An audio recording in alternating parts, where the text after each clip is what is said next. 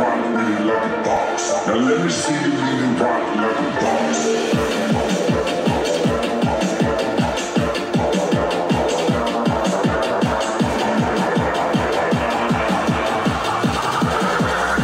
Like a boss.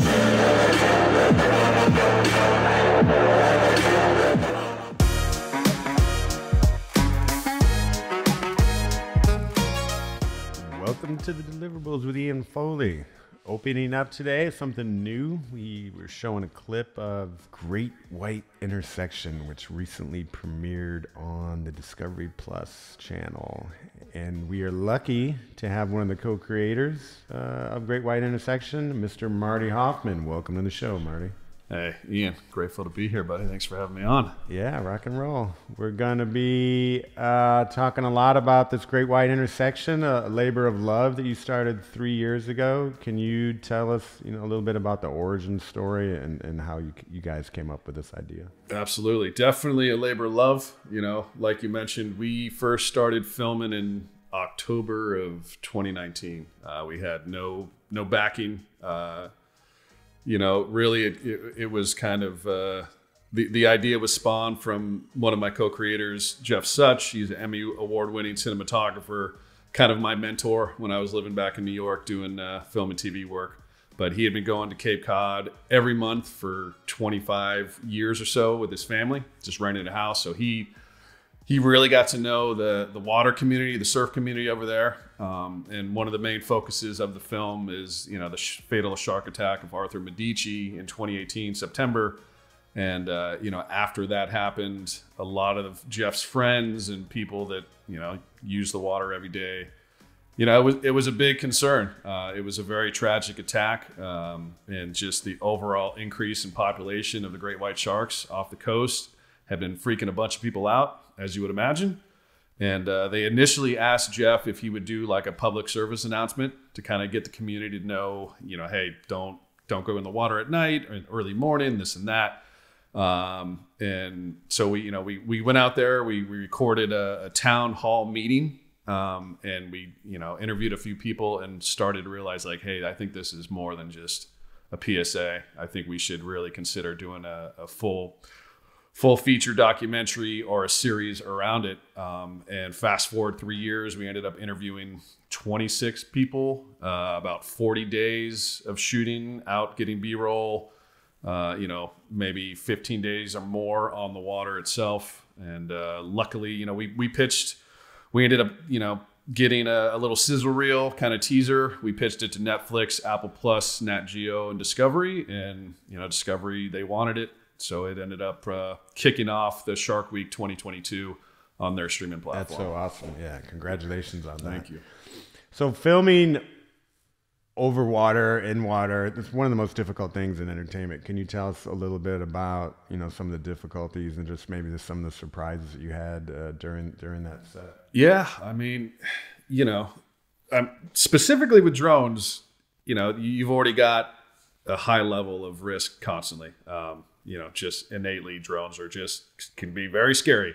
But you add, 4-foot seas, very quick moving currents, a boat driver, a spotter plane in the air, sharks in the water. And yeah, it can get, it kind of compounds those risks and that overall just tension a lot more, and I don't mind being honest about my faults. We did lose an I-2 X7 that is currently in the bottom of the Atlantic on our first day of trying to go get white shark footage. And it was just devastating. But, lessons learned, we dusted off our shoulders and we got back to it and ended up getting just, some incredible footage. I think we got some footage that I don't think really has ever been seen of great whites, in very shallow waters, just feet off the beach. But overall, I mean, yeah, you really have to be on your A game. You need, typically, with any type of serious drone operations, you need to be taking your time, thinking about every movement you're going to do and making sure that everyone around you is, on the same page. Like you cannot do stuff on the impulse. That's what that's what happened when we lost the I-2. There was a shark right there and we're like, go, go, go. And and yeah, it bounced into the water, and I almost dove to get it, but the captain said, "No, don't. There's a shark right there." So, but anyways, yeah, it's complex to say the least. And it's really a roll of the dice. You guys came up with this idea 3 years ago. You know, it's your money, right? You're producing this, you're coming up, and then you have to shop it to network. And so not knowing, you know, like what you just mentioned, you did have some footage that's never been seen before. I'm sure that helps, right? And, you know, and kudos to Discovery for kind of going, you know, a little bit of a different direction with Shark Week, you know, more of a drama, right? More of a serious topic that you know, not more people trying to jump on sharks or something. So the fact that they went into that type of direction is a great thing. I mean, Shark Week has been, over 20 years? They're coming up on, like, I think either their 35th or 38th anniversary next year. And yeah, no, we were very surprised. We kind of thought it maybe had more of a Netflix Nat Geo feel. It was very cinematic, very dramatic. You know, we interviewed the aunt of Arthur Medici, and it was, you know, one of the heaviest interviews I'd ever been in. She just let it out. But, you know, Howard Schwartz over at Discovery, he saw something in it, and he took a chance with it. And ultimately, you know, they ended up taking it. And, you know, my hat is off. You know, the third partner in this was David Rooftooth. He worked at HBO for 18 years, head of their creative promotions. And so he knows how to handle the back end, you know, sending off the emails, finding the contacts, you know, that whole side of it, which, you know, me being, you know, I like being out on set, having my hands in the game, playing with my tools and my toys. And he was the one that really brought it home, you know, but it takes that kind of combined effort. But it was just three of us for the first 3 years. And actually, we didn't get any shark footage at all until we actually managed to sell it to Discovery. Because what it takes to actually film the sharks, I mean, first of all, you need to have a boat, right? So you need to have a boat captain, and gas prices and whatever, like, that's expensive. And then you need a spotter plane. You know, yes, I can, you know, with the population on Cape Cod, you can find sharks in the water, but you're limited to, you know, 400 feet. And the spotter plane's up there at 1,500 feet. Spotter plane can, you know, he would find it instantly, say, okay, hey, 12 boat lengths to your east. And he would get us in close. And that was crucial. But again, like, every day, that's anywhere from $3,000 to $4,000 just on gas alone for a plane, spotter plane, boat. So, you know, it took a lot to actually make that happen. Yeah. Well, yeah, you don't think about the logistics. And then, is the shark even going to be out there that day? So it's a big, yeah. You know, weather plays a big factor too. You know, once there's a little bit of wind on the ocean, your visibility just goes, right? If there was rain the day before, there's a little muck in the water, visibility is gone, right? Like, everything has to line up. And literally all the footage that we had in the film was from 3 days of filming. That's all that we really got. And it was actually in early October. Wow. So yeah, it's a challenge, but man, it was fun. And, you know, we managed to get some footage I don't think I've ever seen, you know, of sharks just feet, you know, literally 5 feet off the shore. You know, we had one clip that it ruined surfing for me in Cape Cod. Like, basically a great white duck diving under, like, he was on the inside of the break. And I saw that from the drone. I'm like, okay, not going to be surfing here anymore. That's unfortunate. Right. But yeah.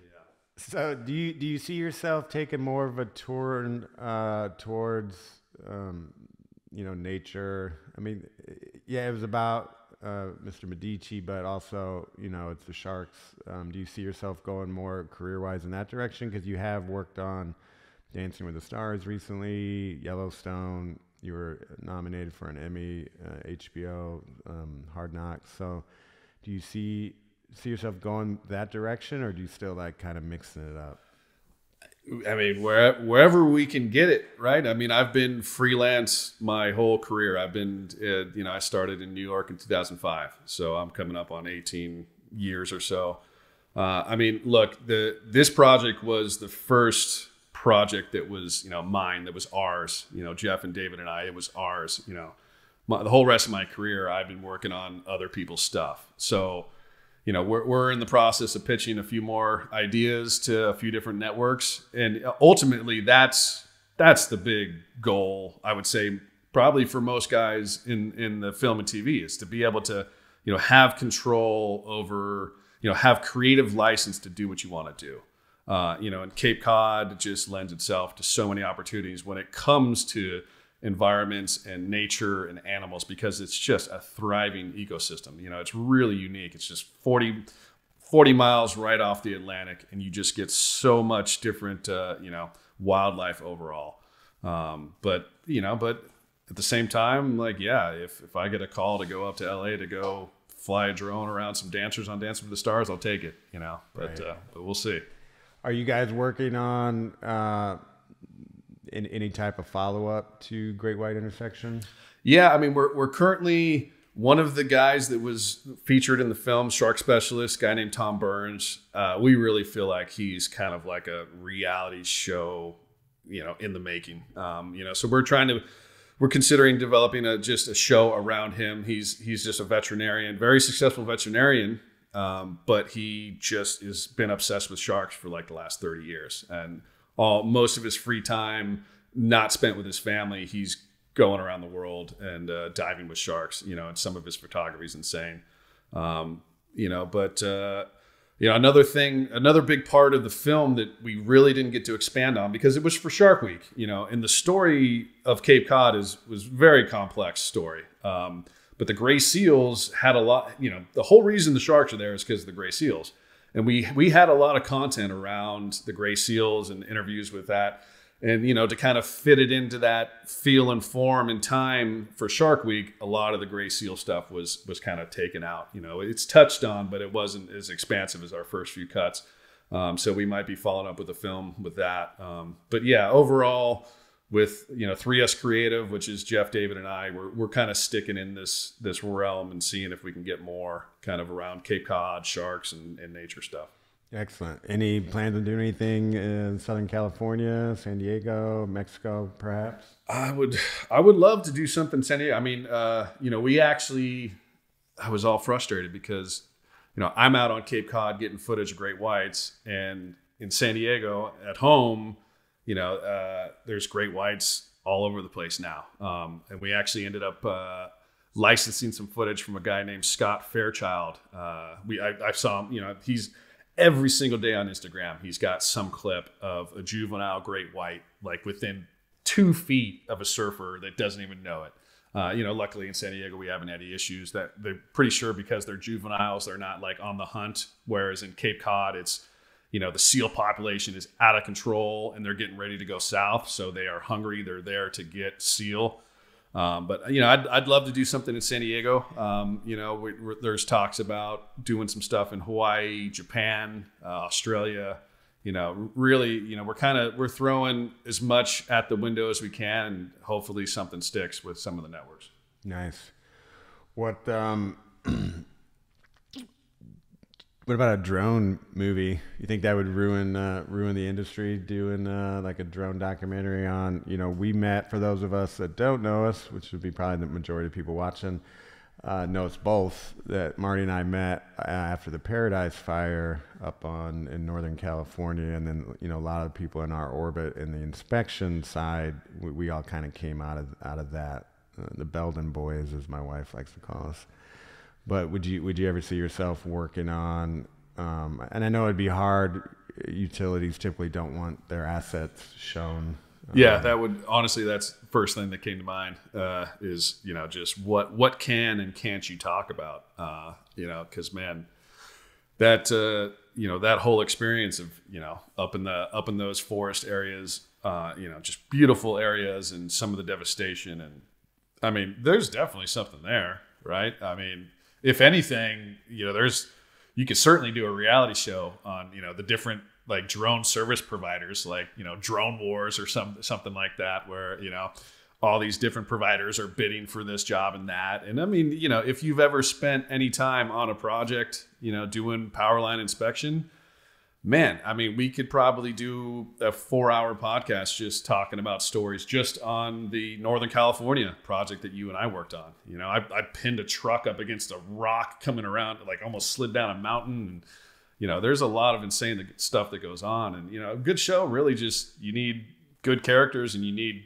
human stories, really, is what it comes down to. Right, because it's not about the shark, it's not about the drone, it's the relationship. It's the people, right? Yeah, definitely. That was something we always tried to stay true to with Intersection. We didn't want to sensationalize Arthur's death.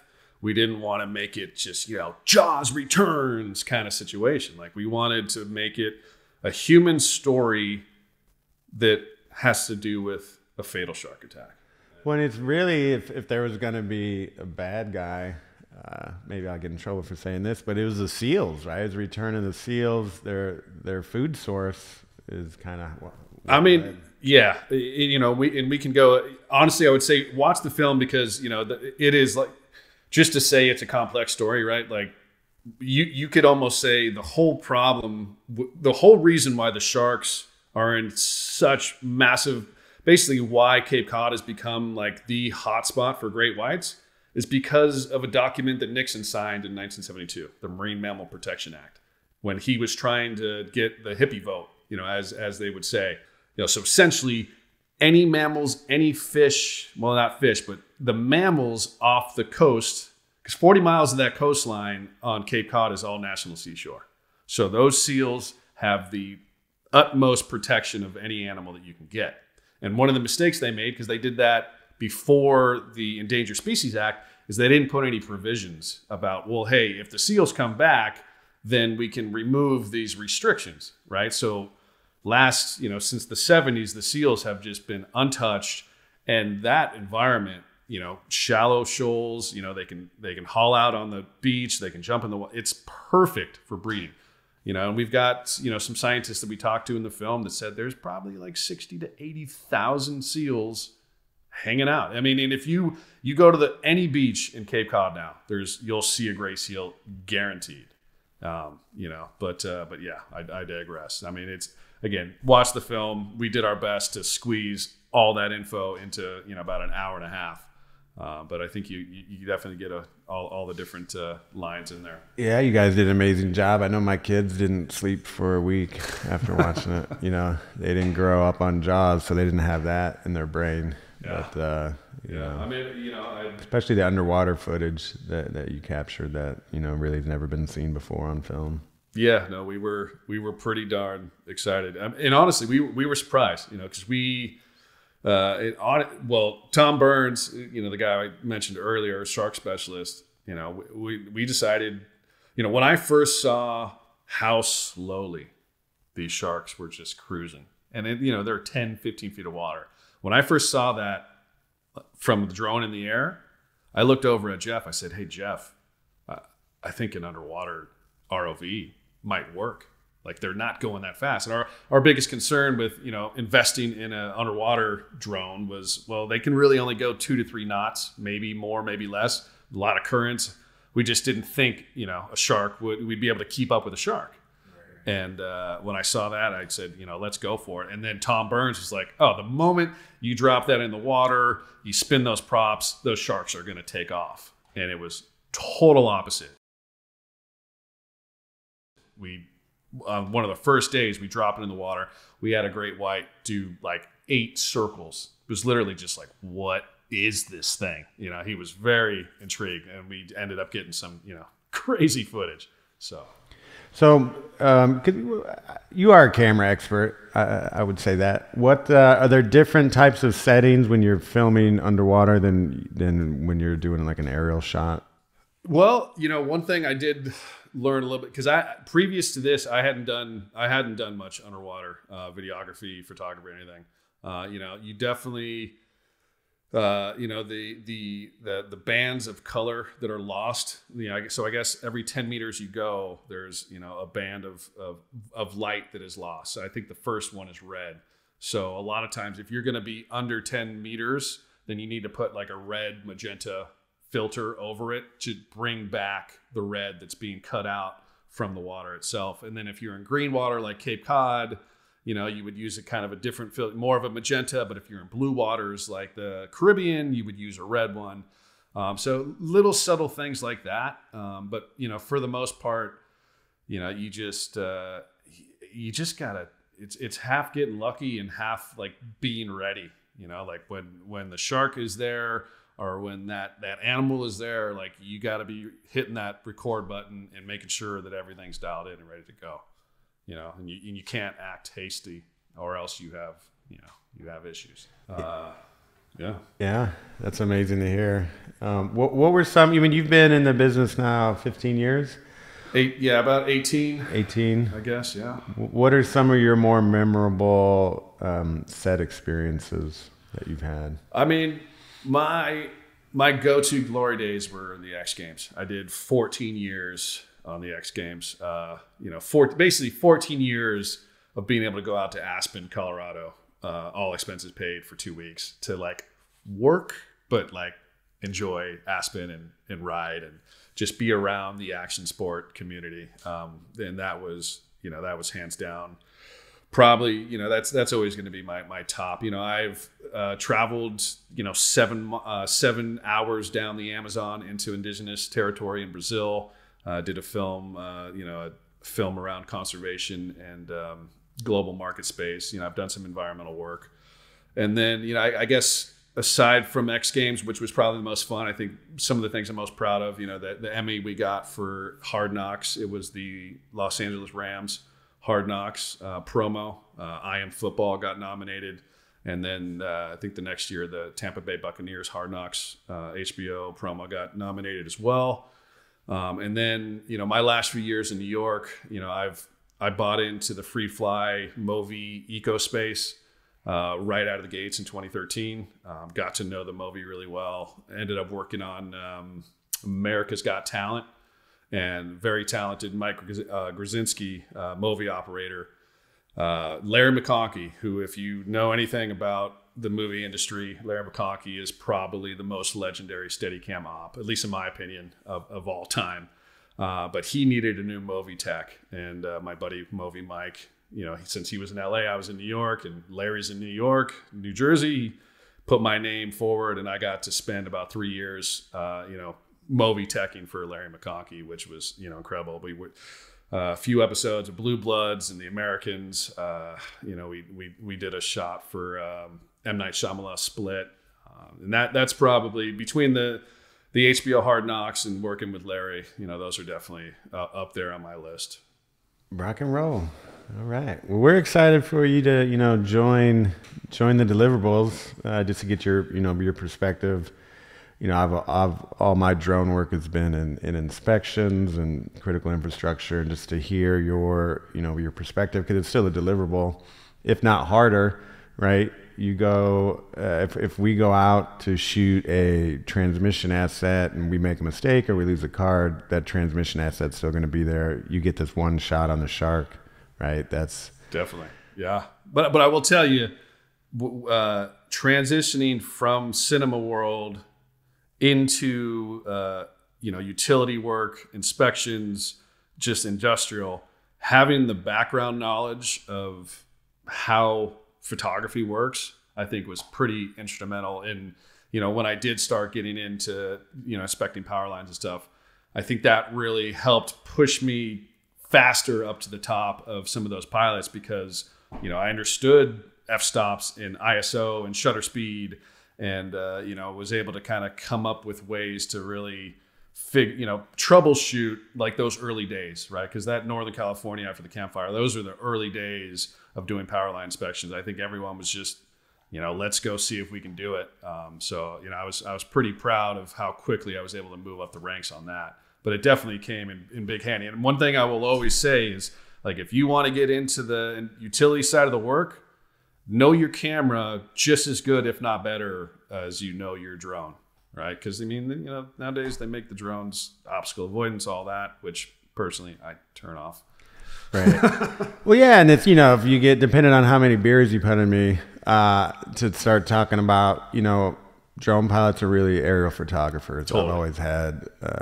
Yes, we are operating in the national airspace. We have to get all of our licenses and check marks with the FAA. But even on the Part 107 test, there's not one camera question on it. Absolutely.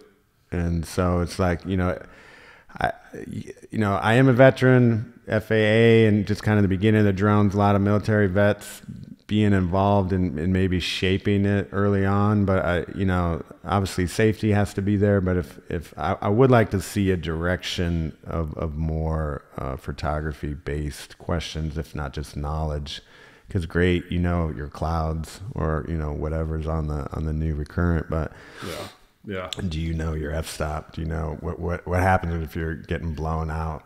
You know, how do you correct that? So, right. And then with every new iteration of a camera, right? Like when we were using the M210s with the X5Ss, you know, the latitude of our exposure control was like a normal camera. And then the M300 with the H20T came out, and like amazing zoom capabilities, but you were limited on like your exposure. So we had to, like, you know, I remember, you know, I would have to zoom all the way in, get it to auto expose, lock the auto exposure to pull out to get the cotter pins in the shot. You know, and the other thing too is you could have 5 different very capable drone pilots inspecting who do, each one of them is able to get their good quality data using different, you know, techniques, you know, but yeah, it's an ever evolving industry. And, you know, honestly, being able to be a part of the deliverables, I just like geeking out, really talking tech and, you know, talking with people who are doing the stuff that I like. You know, I always wanted to do LiDAR. I've kind of dabbled in it, but, you know, or photogrammetry or whatever it is. I mean, we are just still, I think, at the tip of the iceberg when it comes to what drones and how drones are going to be able to just completely change the world. Oh, absolutely. And then even, you know, 2 weeks ago with the DoD putting DJI on the national watch list. I mean, that's going to change the industry. I don't think people are talking about it. I think you got a lot of people. I mean, we all have a lot of money invested in DJI, right? So that's going away. You're going to have all of these new big projects coming out in 2023. You know, Free Fly and Skydio seem to be leading the way in the American side. You still have Autel, and you still have, you know, Parrot, and, you know, you got Skyfish, new companies, you know, because really it's like, you know, American made is what we need to have. So. Well, the whole industry learned on DJI, so now it's going to be splintering off where, you know, if you're doing, for instance, we do Skydio, we use it for bridge inspections, we use Free Fly for mapping and overhead. So there's not going to be just the one platform as we kind of branch out moving forward. F-stop still an F-stop. F-stop still an F-stop. Still ISO. Yeah, you know, absolutely. I don't care how you slice it or whatever, but. Well, Marty, I'm excited for you to join us. Thanks for coming on, kind of introducing yourself, letting everybody, you know, as just personally my orbit goes. You know, I'm going out to DC soon, and, you know, get you back more into my orbit, and then go from there. And, you know, a lot of knowledge. You've helped a lot of people in the industry. They wouldn't be where they are at without working with you. So, well, thank you for saying that. I mean, yeah, I'm excited. I think it'd be interesting because, you know, my background in the cinema world, TV, film, your background in, you know, like running Pack Try and being in on big conversations with, you know, big multinational corporations, you know, it's a good little mix. So, you know, hopefully we can get some interesting people here, have some great conversation, do our best to keep it positive. Awesome. Well, all right. Well, thanks for coming on, Marty. We are going to close out. The one thing that we are going to keep on the new deliverables is In the Field with Mr. Zach Hartpence. Take us home, Zach. Welcome back to Field Time with Zach. We're out here in the beautiful middle of nowhere, Connecticut. And you'll never guess what this river just asked me. It asked me for my Netflix login. I'm like, what? I guess apparently they love streaming too. That's all for today.